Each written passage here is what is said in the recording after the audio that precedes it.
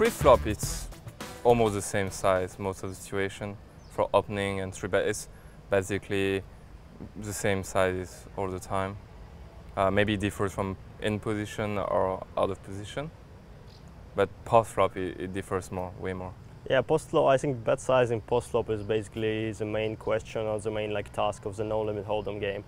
Yeah. It's the only important question basically, what are your bet sizes? So all you know about poker goes through your head when you're picking your bet sizes. So it's really hard to explain in a few words, but generally if you're bluffing you want to bet bigger, and if you're value betting you want to bet smaller. I would say that. It's a bit more complicated.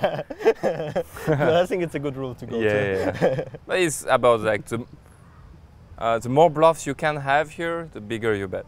Yeah. And if let's say people don't expect you, or you don't really have many bluffs in this situation, you bet smaller because you give them a prize. If the prize is not good for them, they're not gonna call. So it's basically this. The percentage of bluff and percentage of value you can have in certain situation, and you can do some tricky stuff. But basically, it's like that.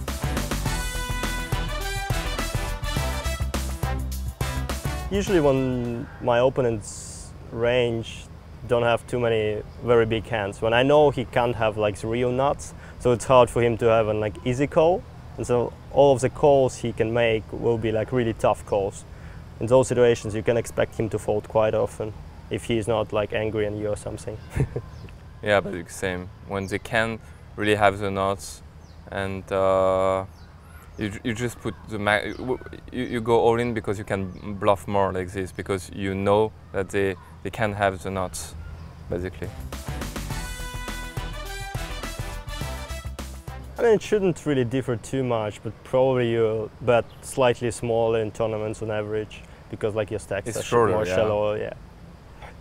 I think, and people, you take less risk in general in tournaments because you're shorter, and so I think you bet smaller in general.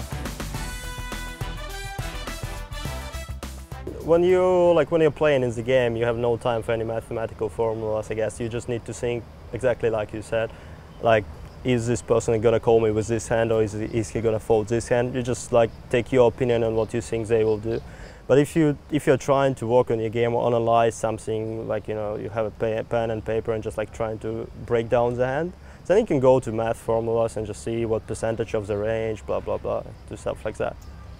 I think people have a bad interpretation with math and poker. It's not really, poker is not about math formulas, or very easy ones. Yeah. It's not about complicated mathematical formulas. It's just about some logic and some very easy math, some equation, and it's just about logic, I would say, more than maths. Math equations are very simple. Yeah, I agree. It's more about how you understand other people's logic than about any math. Yeah. Math it's not about the math, I think, poker.